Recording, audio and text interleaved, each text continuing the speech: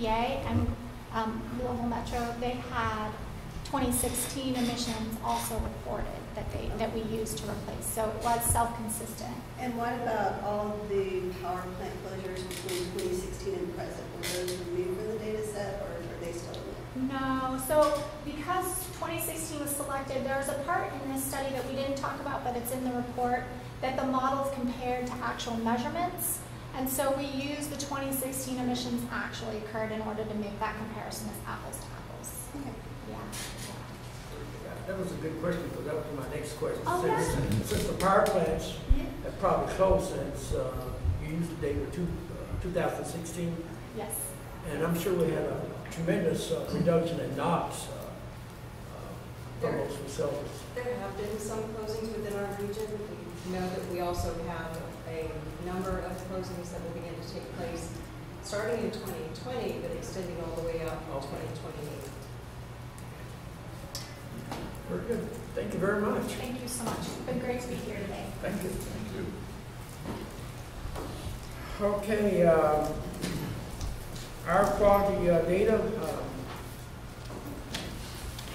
enforcement status report.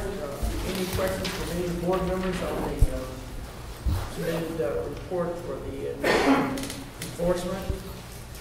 Excess emission events report. Any questions? Complaint investigation status report looks good. And our quality data, PM 2.50 zone.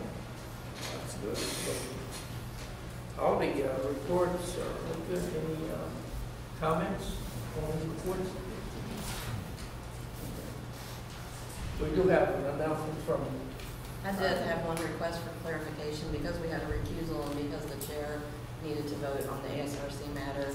Could I just have a show of hands if we voted for ASRC? Okay. Thank you. Thank you. Well, let's see here.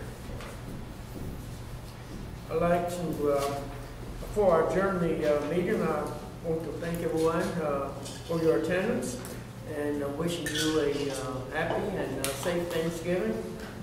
The meeting is adjourned until December the 18th. Thank you again.